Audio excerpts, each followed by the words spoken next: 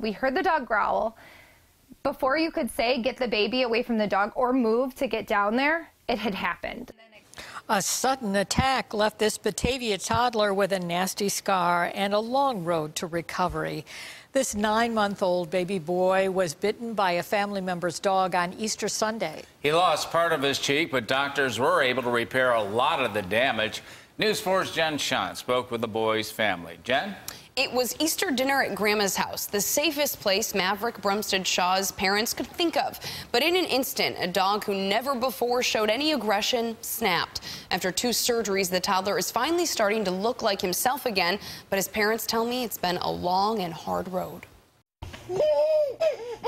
You wouldn't know by the sound of that laugh that Maverick Brumsted-Shaw was mauled by his grandma's dog less than a month ago. I was in shock immediately after it happened. Mercy Flight flew Maverick to Shriners Hospital in Cincinnati for treatment of a deep gash on his face. Basically, about right here, most of his cheek was gone.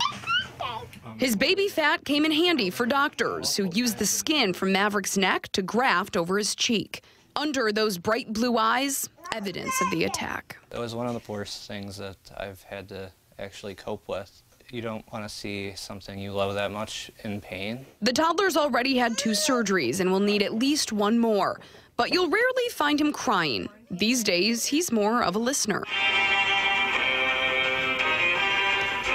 Maverick discovered the Game of Thrones soundtrack in the hospital. His mom, Erica, says now he just can't get enough. Days before he was attacked, Maverick posed for some Disney-themed photos. We didn't get those back until like a week and a half ago, so it was pretty hard to see those for the first time. For Erica, they're a reminder of a sudden and unprovoked assault. I'm traumatized. I will never be the same. We have 2 dogs, and I'm not the same towards them, and I've had them for 11 years. She says the black lab that attacked Maverick never showed aggression before. She doesn't want to see it put down, but she says she'll never allow her son near the dog again.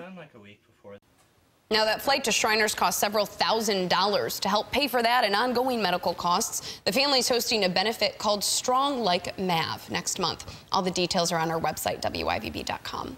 Jen Schant, News 4 at 6.